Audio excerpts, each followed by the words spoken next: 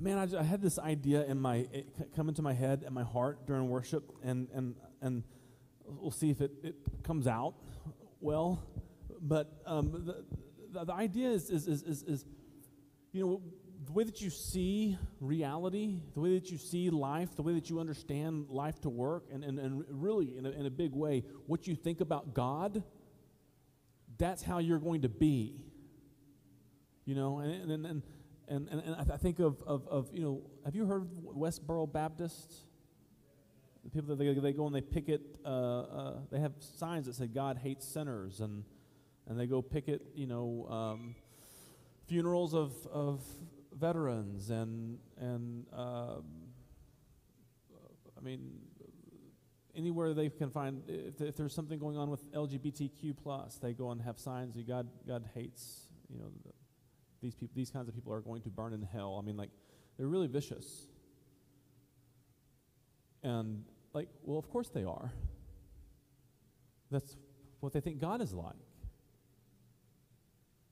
And whatever we think about life, about reality, about ourselves, about God and how God feels about us, that is going to be, whether we are as intentional about it as they are or not, that's going to be how we reflect Him.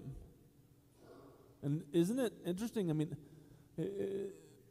When you see Christians who are really angry at sinners,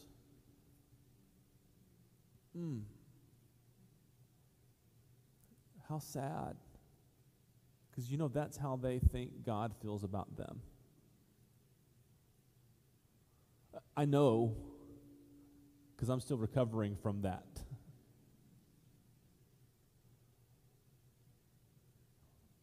What we think about God is going to be how we reflect Him, whether we're intentional about it or not. So I think today's message is really, really important. We're going to talk about God's patience. You can go ahead and throw our slideshow up. That sounds gross. Throw our slideshow up. You've been waiting for God's patience for weeks? Yeah, that's right. Yeah, I've been putting this one off. Testing your patience. Yeah. Man, the patience of God is crazy. Crazy. God made humanity and placed them in pleasure garden. He gave them a purpose to be the representatives of His own authority to all creation. He gave them love. They had love, purpose, and pleasure. But they wanted more. They wanted to be like God on their own terms, so they took God's fruit, the fruit of the knowledge of good and evil, and they ate it for themselves. So God made humanity straight, simple, true, just love and life. Love and life. And so love and life. And now humanity has sought out many schemes for themselves, trying to define for themselves what is good and evil. Each one of us has done that, and so all of us communally, that's what humanity is. A big glob of people trying to worship themselves. And as God looked at that disrespectful rejection and rebellion, as His very image blasphemed His name to the creation they were supposed to represent Him to, He did not just destroy humanity, but He moved to humanity, called out to humanity as humanity was hiding themselves in the garden from Him. He beckoned humanity. You guys, we're talking about God Almighty, and humanity rejected Him. And God Almighty comes and says, would you please have me? Would you please step out of the bushes? Would you have me? It's crazy.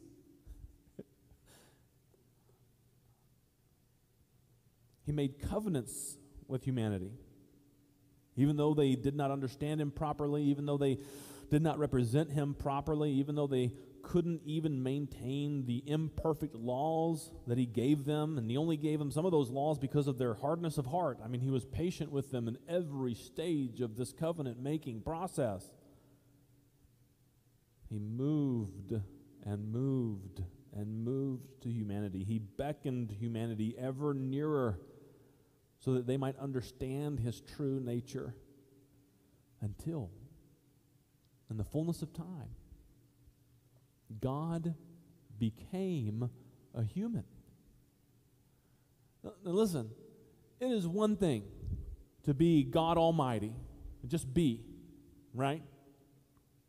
That's a pretty big power to just be, to say, let there be, and there's stuff, which is pretty cool, because that means that we're all walking miracles. The air we're breathing, that's a miracle. It shouldn't be here. There's no such thing as the natural.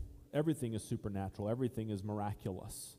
The word natural is just a word we label on how the supernatural miracle of creation usually works. It's all miraculous. But it's one thing to be powerful enough to say, let there be, and there be, which is kind of how the Hebrew reads in Genesis 1, where God says, let there be light. This is how I read it. I don't know if this is how a Jewish person would read it, but it says God said, Yehi Or, which is like, let there be light. Yehi Or, let there be light. And then that very next line it says, Vayehi Or. God said, Yehi Or. Vayehi Or. What he says is, anyway, I thought it was funny. You don't have to think it's funny. But it's one thing to have that kind of power to just do that. Poof, there's stuff, right? But it's a whole other level to then have this creation that you made, that you're governing and loving, and then to become a part of it. That's insane.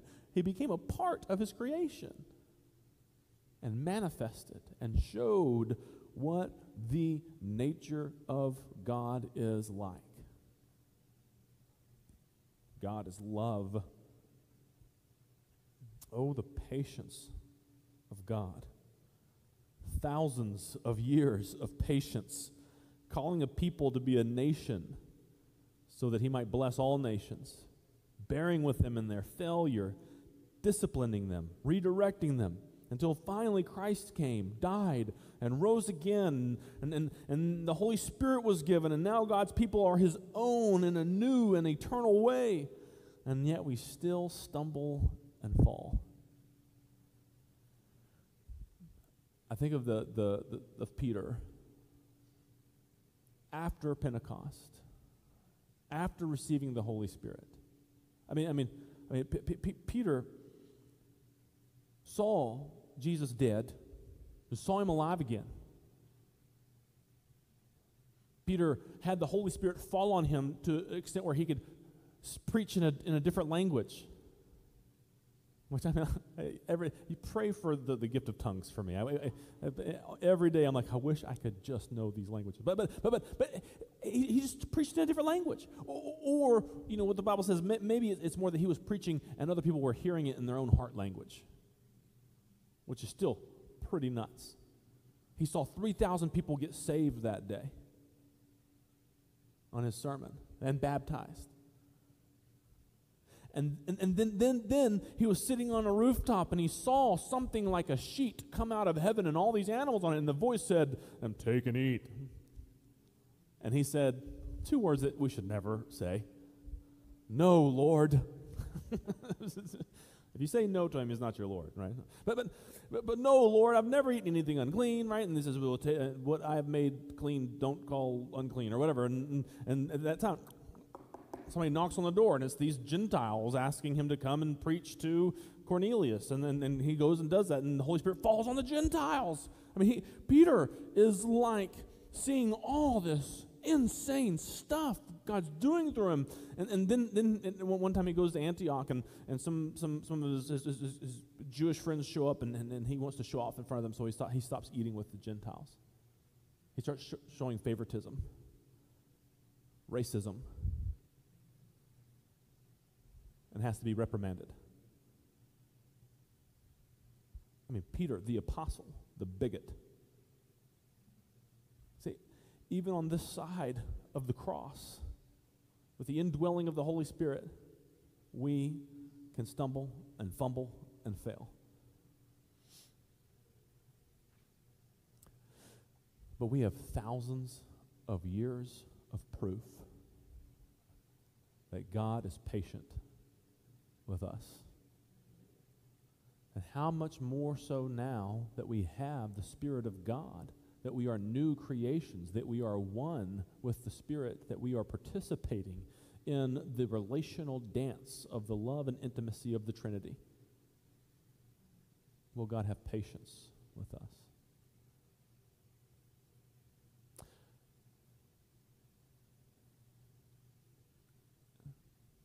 While worshiping, it hits me sometimes. Why in the world are you going to preach this message? Like, what good is it going to be whenever we're facing emergencies and devastation in different areas of the world, different areas of our lives? Like, why are you going to preach a message of God's patient with you? Like, what is that really going to do? And are we just here to have a holy huddle where we come together and we put some salve on our souls and feel good about ourselves so we can go back out and just be happy and ignore the problems of the world? I think that what we believe about God is going to be how we represent Him.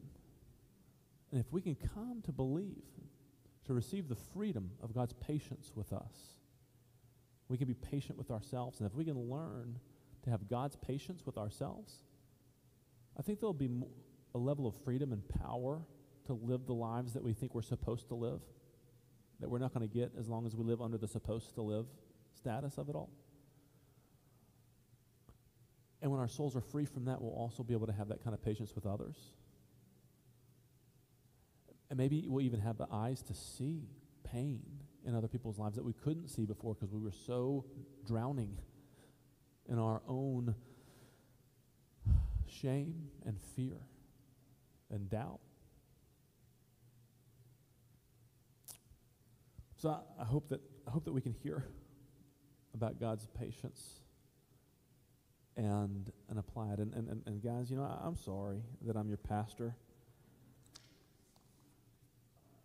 I want to go to Scripture. I want to go deep into Scripture. I want to take the time to teach on Scripture. Because what I just said about God's patience, boy, it made me feel good. It gave me hope. But if all I have is a groundless, abstract concept for hope, then I got nothing. It's kind of like what Paul said. If Christ is not resurrected, then we have no hope. If this Jesus thing isn't real, then we might as well just live on the joy that we get from Lord of the Rings or Harry Potter and just start trusting in the power of Dumbledore to save us. Because if it's just a myth, I want to go into God's Word and see where is the concrete proof that God is actually patient with us. And so that's what we're going to do this morning. We're jumping back into Romans. You can go ahead to our next slideshow.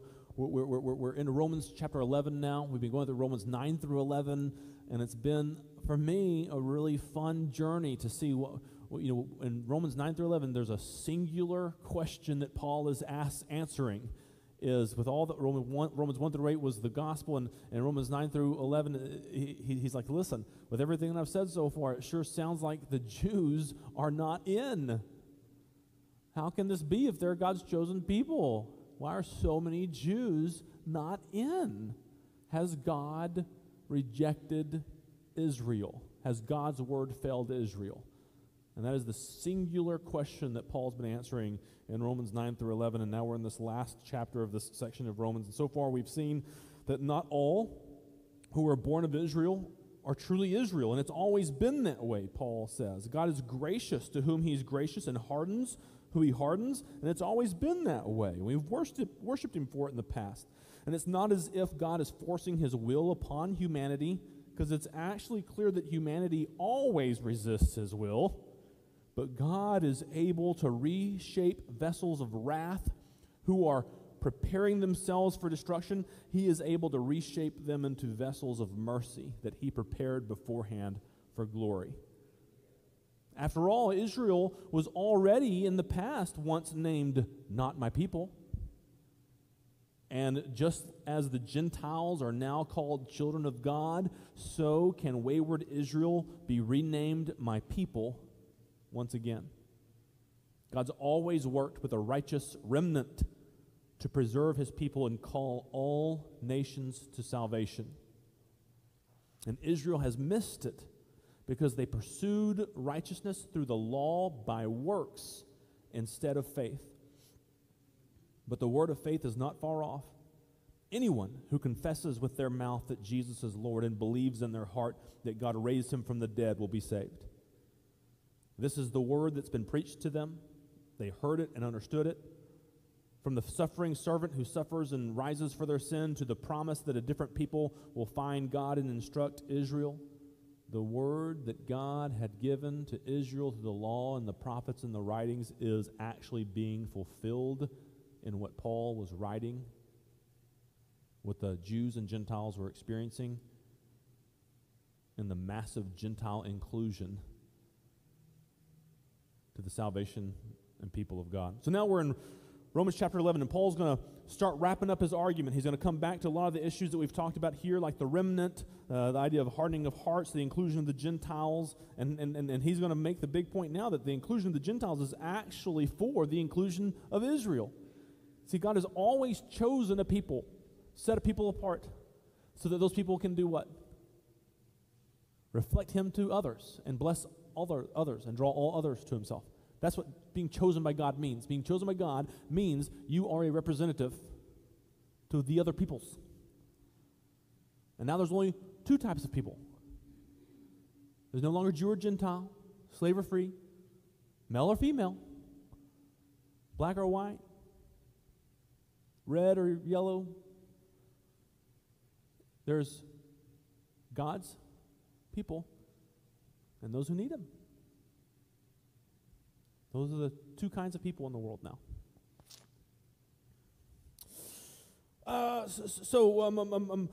God is now including so many Gentiles so that Israel will get jealous and be saved also. And they're all saved the same way because there's no distinction between Jew and Gentile. And so, has God's word failed Israel? Has God rejected Israel? Let's see where we go now in Romans chapter 11 and see what it says to us about God's patience. Bueno? All right, let's do it. Romans chapter 11, verse 1. I ask then, has God rejected his people? By no means, for I myself am an Israelite, a descendant of Abraham, a member of the tribe of Benjamin. God has not rejected his people whom he foreknew. Now listen, throughout this discussion, I'm going to talk a lot about the idea of predestination. And if you're not a theological snob like I am, God bless you. I wish I had the faith that you have. Seriously. But if you're like me and you don't have the faith to not seek answers to all kinds of silly questions, I'm going to discuss this some. The idea of predestination is that salvation works like this. All people deserve punishment. God, in his grace, reaches in and saves some and not others.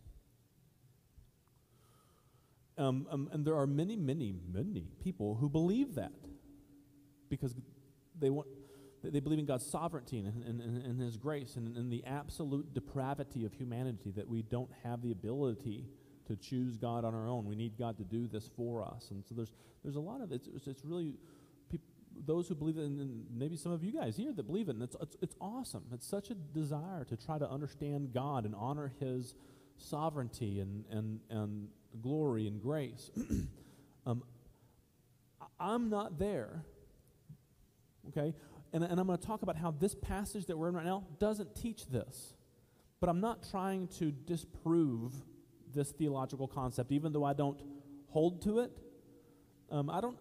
To me, it's a mystery. Just so you know, full disclosure, I don't know how God's salvation works. I know that it works. I know it's by grace through faith in Christ Jesus alone. But I don't know the inner workings and methodology of it. Who can know the mind of God? To me, it's like the Trinity. I know the Trinity is true, and the Trinity makes sense of reality. I don't know how one God, three people actually works. I can't draw a diagram of it and write a systematic study of explaining it perfectly. It's just beyond me.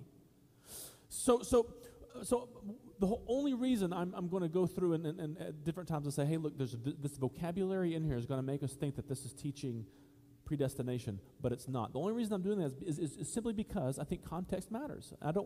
We need to, a lot of times we find in the Bible what we bring to it.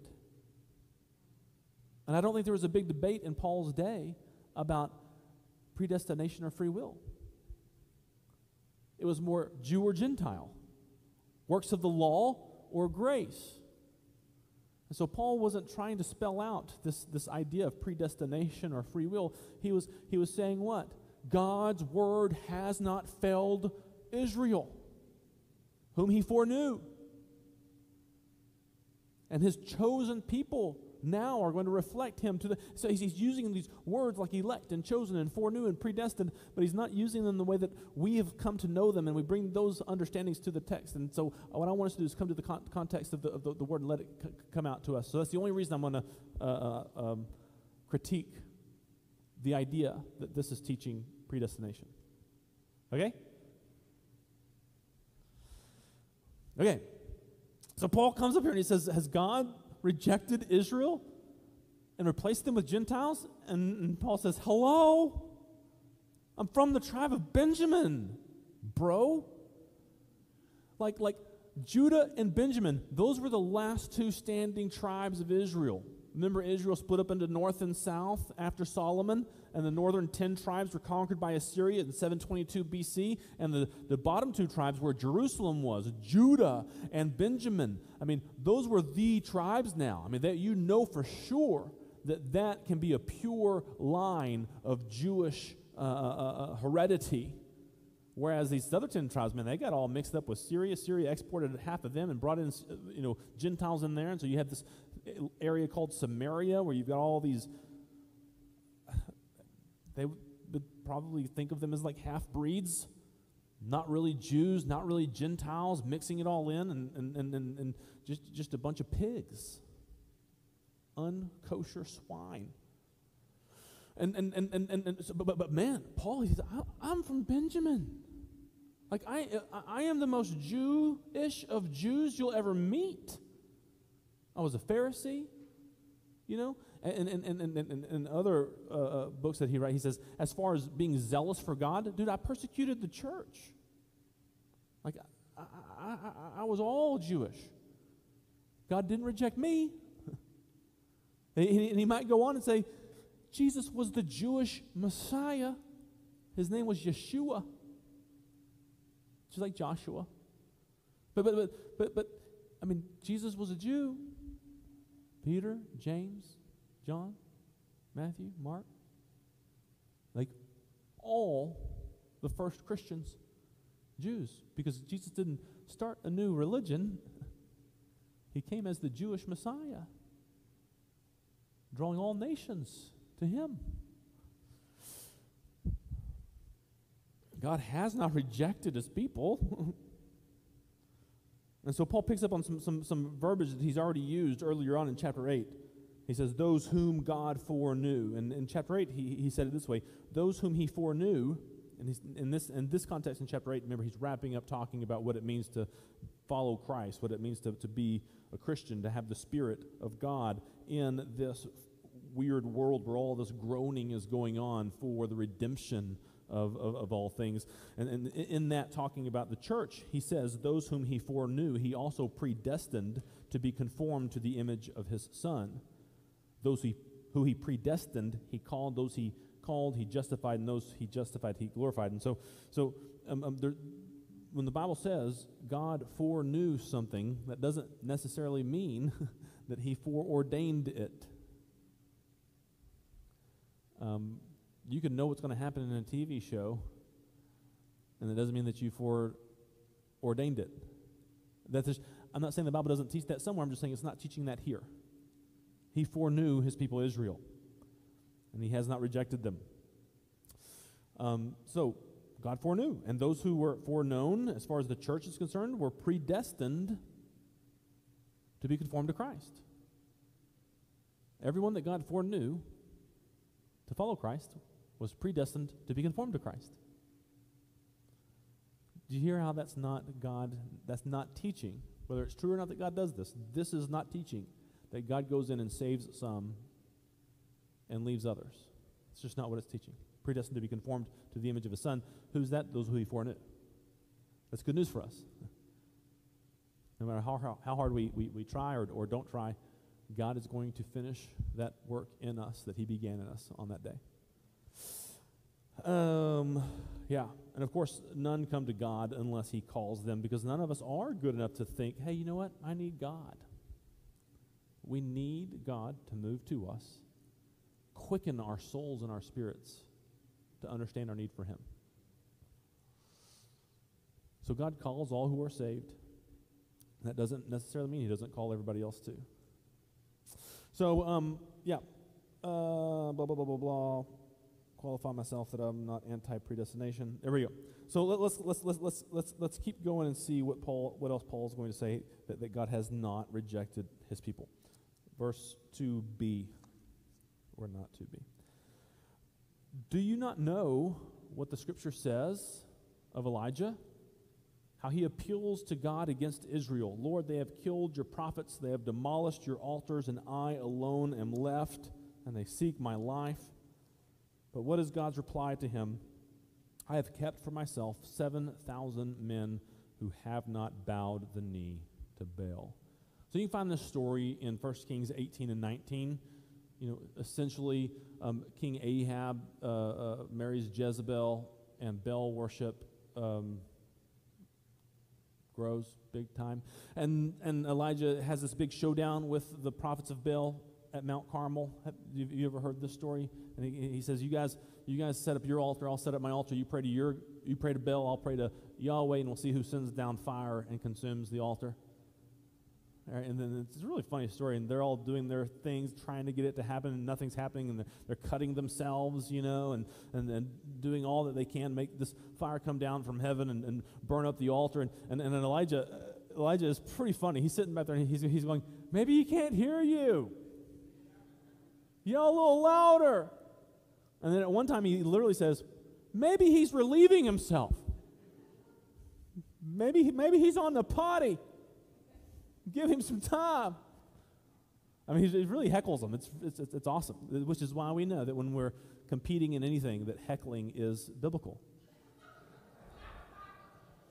Unless it's heckling at the pastor when he's preaching. That is not. Oh, but then Elijah says, you know what? Why don't you just come and dump like 100 gallons of water on my altar? And they just pour water all over the altar and all around the altar, and so it's just like soaking wet. And Elijah prays and lights up the altar, and then he commands the people to go and kill all the priests of Baal. So this church camp that we worked at, they did this skit. They did the skit, and they had a bonfire set up, and they ran a wire up from like a telephone pole or something like that, so that whenever whoever the actor was Elijah would pray to God, that they would send a flare down and light the fire. And so they had all this wood, and they were supposed to soak the wood in diesel. Somebody grabbed the wrong jug and soaked it in gasoline, and so just about blew up Elijah. I think his leg caught on fire, and he had to run to the lake and jump in. So that's just a fun story, not applicable to the message at all. So Elijah runs away after that, because after killing the priest of Baal, Jezebel's mad and wants to kill him. So he runs away and hides in the wilderness, and he starts whining. He says, "I'm the only one that's left that's faithful to you." And God says, "No, I've kept 7,000 men who have not bowed the knee." to Baal. So what Paul's saying here is, guys, this is nothing new. Once again, there have been many times when we thought Israel was done, kaput, because nobody is following God the right way. But every time we think that God is done with Israel, we discover there's a remnant. And Paul is saying, here we're the remnant. We Jews who are following Messiah, we're the remnant. God is not through with Israel. And he's going to say in a little bit, and the Gentiles have been grafted into our tree. See, the Gentile Christianity did not replace Judaism. Christianity is the continuation of true Yahweh worship. So God is not through with Israel any more than he's through with any nation. Let's keep going. Verse 5.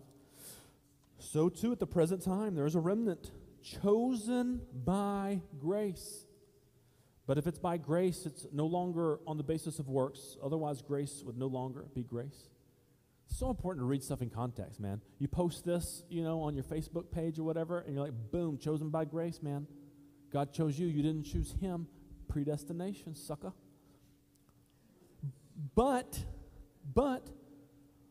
what has Paul been talking about this whole time? Why are the Jews not in? Those who are not in, why are they not in? Because they pursued salvation through works of the law. They pursued it through the law as if it was by works and not by faith. So of course he's going to say this remnant is chosen by grace, because they weren't chosen due to the point is they weren't chosen due to their faithfulness to the law. It's not by works, it's by faith, it's by grace. The remnant is chosen by grace. Let's keep going.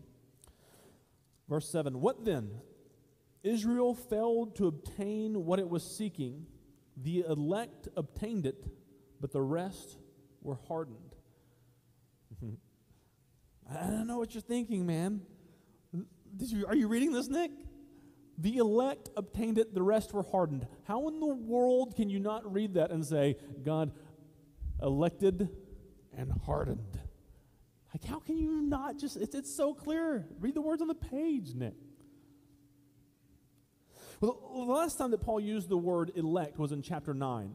He said that Jacob was chosen and Esau was not. And why? It says, so that God's purpose of election might continue. Now, what is God's purpose of election? Is God's purpose of election to choose some and reject others? Actually, his purpose of election was to choose some to be a blessing to all. Isn't that why he chose Abraham? To make a great nation of him, that through him God would bless all nations? So God's election is not salvation. It is a label attached to his people who have been chosen to represent him to all.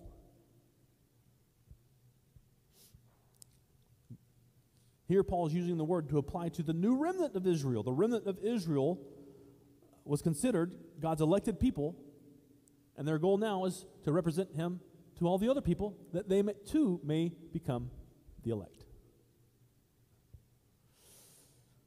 Now the elect remnant are identified as those who have received Christ through faith, but the rest were hardened. But listen to what Paul's going to say about these rest later on, the rest who are hardened. Romans 11:12 says this, now if their trespass means riches for the world, and if their failure means riches for the Gentiles, how much more will their full inclusion mean? So these who are hardened, Paul is saying it would be great if and when they come and are included. Almost sounds like this idea of hardened isn't a permanent prescription, diagnosis. In verse 11:23, he says this, and even they, if they do not continue in their unbelief, will be grafted in, for God has the power to graft them in again. So all this election talk and hardening talk, words don't have meaning outside of the context in which you use them, right? Are you guys cool? Well, it's kind of warm outside. Are you sure you're cool? Words don't have meaning outside of their context. That was an example. The word cool can have different meanings. Okay, yeah. Yeah. All this election talk and hardening talk does not have the meaning to Paul what it might mean to some of us. Election is not about who is saved, it's about who is representing God as his people. And that representation is for the purpose of making God's name and blessing known to all others, so that they will not continue in their unbelief, so that they might be grafted in to the tree of faith. And remember, we talked about the hardening of hearts earlier in this, going through 9 through 11. We talked about Pharaoh's hardened heart, that God hardened Pharaoh's heart. But remember, it was strengthened and made heavy, hardened by itself by Pharaoh before it could be said it was hardened by God. And what it seems like God did with Pharaoh's heart is just what Paul said that God did with all humanity in Romans chapter 1, that God handed them over to their own evil desires. Romans 1, 18 through 32, especially verses 24, 26, and 28. And this is going to become even more clear that Paul is not talking about a hardening and an electing in terms of salvation, in terms of choosing some for salvation, electing them, and hardening others. It's going to become really clear in the next few verses. Let's look at verse 8. As it is written, God gave them a spirit of stupor, eyes that would not see and ears that would not hear, down to this very day. Now, that's a conflation of two Old Testament passages, one from Isaiah 29 and one from Deuteronomy 29. And really the Deuteronomy 29 is just that last little phrase, down to this day. And it's a really beautiful sign of how soaked in Old Testament Paul was, and expected those who heard his message, expected them to be, or at least become, to know that when he said this phrase, he called to mind so much more than just the phrase, down to this day. Just like if I were to say to you, God is my shepherd. I've said a whole lot more than God is my shepherd. And you probably don't really think that I own a lot of sheep and God's out there taking care of them. Right? Anyway, let's look at the context here. What does Isaiah 29 actually say? Here's what Isaiah 29 verses 9 through 24 says. Astonish yourselves and be astonished. Blind yourselves and be blind. Be drunk, but not with wine. Stagger, but not with strong drink. For the Lord has poured out upon you a spirit of deep sleep and has closed your eyes, the prophets, and has covered your heads, the seers. And the vision of all of this has become to you like the words of a book that's sealed when men give it to one who can read, saying, read this. And he says, I cannot, for it's sealed. Or when they give a book to someone who cannot read, saying, read this. And he says, I cannot read. And the Lord said, because this people, they draw near with their mouth and honor me with their lips, but their hearts are far from me. And their fear of me is just a commandment taught by men. Therefore, behold, I will again do wonderful things with this people, with wonder upon wonder, and the wisdom of their wise shall perish, and the discernment of their discerning men shall be hidden. Ah, you who hide deep from the Lord your counsel, whose deeds are in the dark, and who say, who sees us? Who knows us? You turn things upside down. Shall the potter be regarded as the clay? That the thing made should say of its maker, he did not make me. Or the thing formed of him who formed it, he has no understanding. Is it not yet a very little while until Lebanon shall be turned into a fruitful field, and the fruitful field shall be regarded as a forest? In that day, the deaf shall hear the words of a book.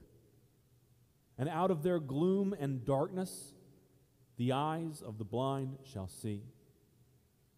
The meek shall obtain fresh joy in the Lord, and the poor among mankind shall exult in the Holy One of Israel, for the ruthless shall come to nothing, and the scoffer cease, and all who watch to do evil shall be cut off, who by a word make a man out to be an offender, and lay a snare for him who reproves in the gate.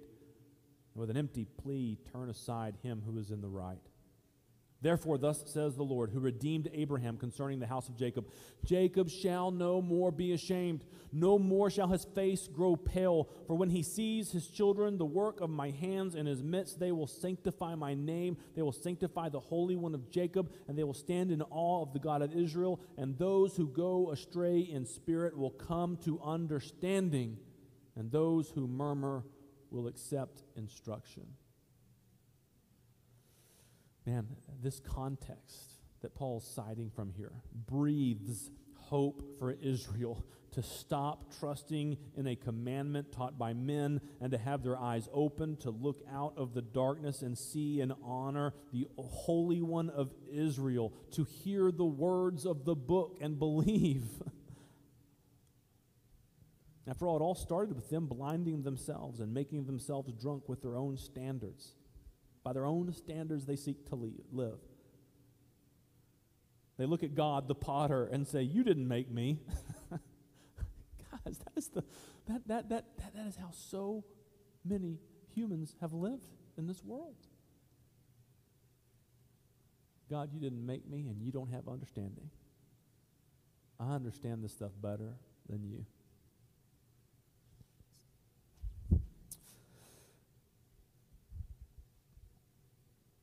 That is a metaphor of humans trying to be their own authority and live by their own understanding, which is what Paul's been saying in the book of Romans all along.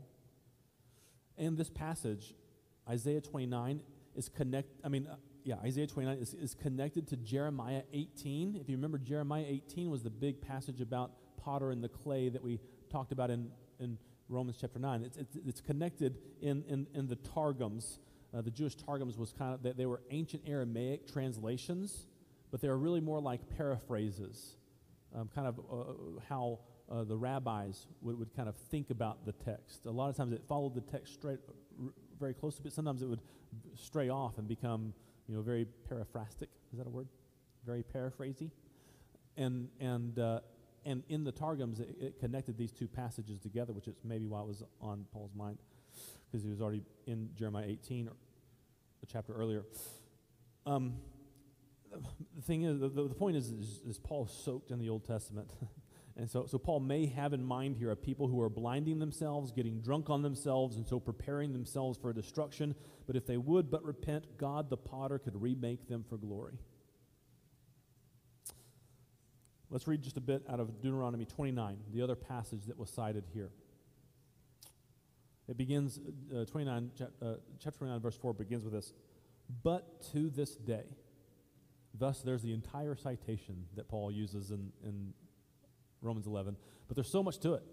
Listen to how it's connected. And you can know why Paul had this in his mind and why he wanted to bring it to the mind of the hearers of this text. "But to this day, the Lord has not given you a heart to understand, or eyes to see, or ears to hear." It's almost like you've been hardened. "I have led you 40, this is Moses talking, "I have led you 40 years in the wilderness. Your clothes have not worn out on you, and your sandals have not worn off your feet. You have not eaten bread, and you have not drunk wine or strong drink, that you may know that I am the Lord your God. And when you came to this place, Sihon, the king of Heshbon, and Og, the king of Bashan, came out against us in battle, but we defeated them. We took their land and gave it for an inheritance to the Reubenites and the Gadites and the half-tribe of the Manassites.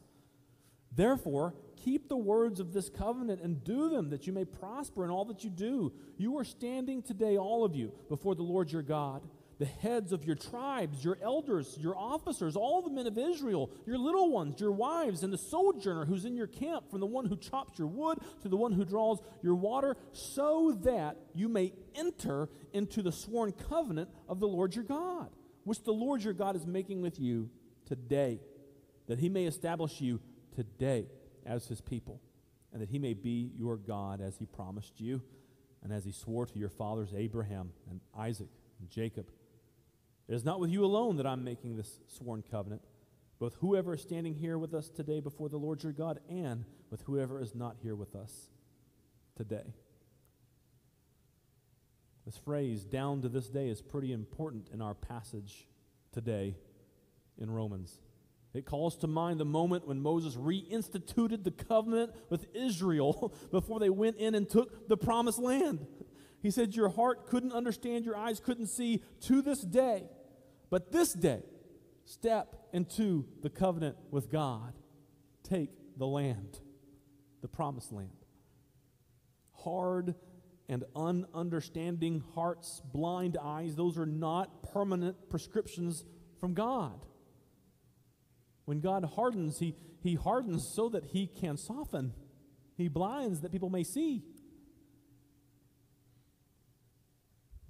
God can use them to draw people to himself. Hard and understanding hearts and blind eyes. At any rate, Paul is laying out clear examples of hardened, blinded people being called into fellowship with God. And so far he's done that out of the Torah and Deuteronomy. He's done it out of the prophets and Isaiah. So where do you think he'll go next? The law, the prophets, and the... Who gets a sticker?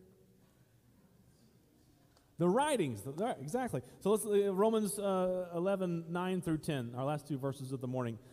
And David says, let their table become a snare and a trap, a stumbling block and a retribution for them. Let their eyes be darkened so that they cannot see, and bend their backs forever. Well, that's mean. And it is. But that's not the end of the psalm. Let their own table be for them become a snare, and when they are at peace, let it become a trap. Let their eyes, this is Psalm 69, by the way. Let their eyes be darkened so that they cannot see, and make their loins tremble continually.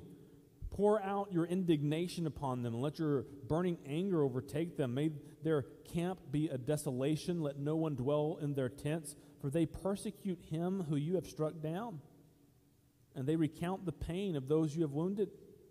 Add to them punishment upon punishment. May they have no acquittal from you. Let them be blotted out of the book of the living. Let them not be enrolled among the righteous.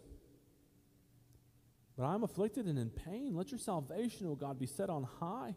I will praise the name of God with a song. I will magnify him with thanksgiving. This will please the Lord more than an ox or a bull, any kind of sacrifice or religious hoobly-gobbly-gook, with horns and hooves. When the humble see it, they will be glad. You who seek God, let your hearts revive. For the Lord hears the needy and does not despise his own people who are prisoners. In these passages, Paul has demonstrated that the law, the prophets, and the writings have spoken to Israel, warned them about hard hearts, blind eyes, and stopped up ears, and the holy writings also call them out of those states, promising salvation and relationship with God. So no, God has not rejected Israel. He's doing what he has always done from the day he called Adam and Eve out of the bushes to stop hiding from him to the day that you first knew that he was calling out to you. God has always been doing the same thing. He's been calling out to people, softening hearts, sometimes hardening hearts that they might become soft, blinding eyes that they may truly see. He is beckoning. Paul is telling them, telling Israel, telling those who think that God may have failed Israel, God is beckoning those Israelites to stop hardening their hearts to him, to stop blinding themselves, to stop getting drunk on themselves, to receive his work in their lives by grace through faith. And go ahead to our last slide there. You see how this message made me think of God's patience? I think Paul is saying, has God rejected Israel? Guys, Torah prepared us for this. The prophets prepared us for this. The Psalms prepared us for this. This has been coming for a long time. God has patiently been laying the groundwork for our salvation. Think about the patience of God with Israel and with all humanity. He moves to us in such humility, stooping down to meet us right where we are, even with all the things we don't understand correctly or feel correctly or want correctly. In the midst of our rebellion, God stoops down to us and says very plainly, look, here it is. Here's how I'm going to do it. Here's how I've done it. Here's what you do. Stop worshiping yourself. All these idols are trash. Have me. I've given myself to you. I've given myself for you. I have new life here for you. Oh, the patience of God with us. He meets us right where we are and offers us himself. It's exactly what he did in Christ. He met us right where we were in our humanity, taking on sinful flesh. And he offered himself to us on the cross. And yet still humanity has the ability to say, God, you're so mean. I've done that not too long ago. I've told God that he's mean. Have you? Have you had stuff happen in your life and you're like God, why did you do this? Why did you not do this? Thought you were good.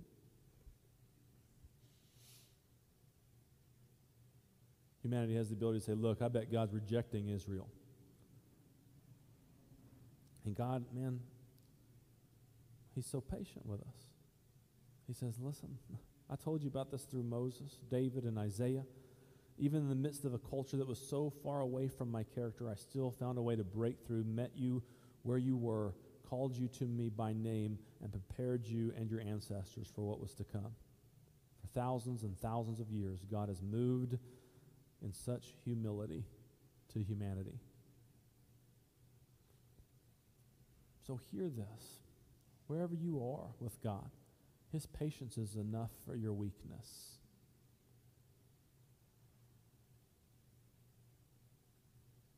You will not frustrate the patience of God. Especially those of us who are in Christ.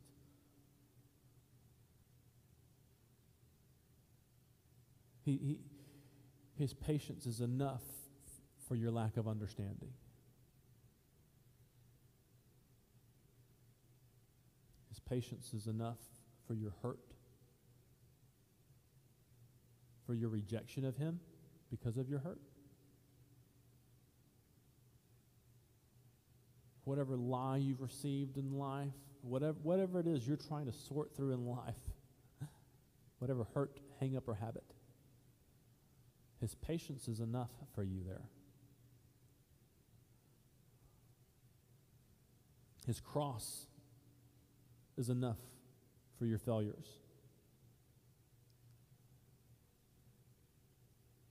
Can you be still and know that he's God? Receive his infinite love as a gift and enjoy it. Becoming a Christian doesn't mean you sign on the dotted line to say, I'll try super hard for the rest of my life to be good. I promise I'll be better next time. I think the more we enjoy the freedom we have.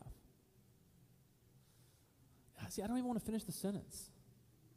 Because, it's like the more we enjoy the freedom that we have, the more we'll stop those bad behaviors. But that makes it sound like stopping the bad behaviors is the point. But that's not the point. The point is the glory and the majesty, the great patience, the loving kindness, the grace of God. We glorify him. He receives all the glory because we've got nothing to give him but honor and worship, because he is all in all. We are nothing but the receivers. Man, God is not served by human hands as though he needed anything, but he himself gives life and breath and all things. If anybody is going to serve God, he's got to serve God in the strength that God provides, so that in all things God may be praised. When we do great things for God, we do jack. God does it. We're like a little kid outside while the dad's mowing the lawn, and we've got the little bitty toy lawnmower that blows bubbles. And we go out there and and mow the lawn with Dad, and then we get an allowance for it. That's what doing things for God is like. But it's even better because somehow He makes it where we actually do participate, and it does matter and is more powerful than a bubble lawnmower. And I don't know how, but it's just He's that big and amazing. It's a glorious thing. And church, man, well, with this knowledge, why do we get so wrapped up in the myths and the fairy tales and the arguments of this world? And when we join the world's battles and arguments, and we fight and Facebook post and whatever else, and when we have this whole other reality to live out and call people into, we take on the strangest missions and purposes. That's not the message for today. But it's crazy, isn't it? So here's your invitation for today. Enjoy God. Just enjoy being set free today. Practice believing in your heart that He really has patience for you. And not patience like this.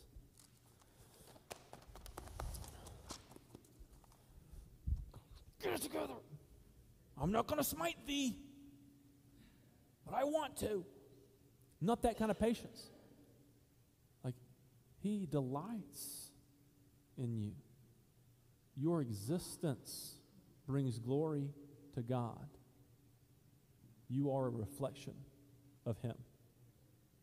He created you to reflect, to be a part of His image on earth.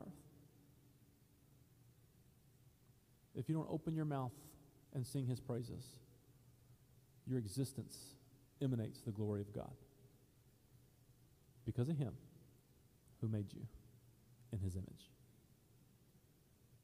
His patience is perfect. Delight in His delight of you today. And I do think it's worth saying, as you enjoy that, let that enjoyment sink so deep into you that you are set free to share that patience with others. And I pray that we'll really do it that way. That we won't hear in this a message, He had patience with you, you better have patience with others. No. Enjoy His patience with you so much. Let it become so real to you that it does seep out of you to others. Because that might be a good measuring tool. If you find yourself judging others, you may not have grown to believe the forgiveness, the patience, and the new life that is really yours. So you need to practice some enjoyment. Let's pray. Father, we love you. We worship you today for your ongoing, faithful move to draw us ever out of ourselves and into you.